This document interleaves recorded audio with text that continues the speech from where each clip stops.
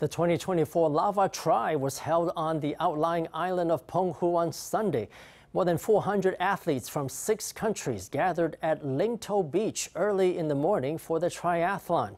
Taiwan's top triathlete, Wu Cheng-tai, took first place in the super sprint distance event with a time of 4 hours and 11 minutes. Let's hear from the champion himself.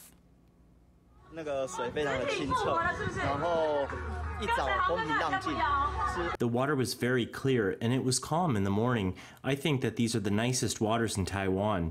There were tailwinds, headwinds, and crosswinds on the course, and that made it quite challenging.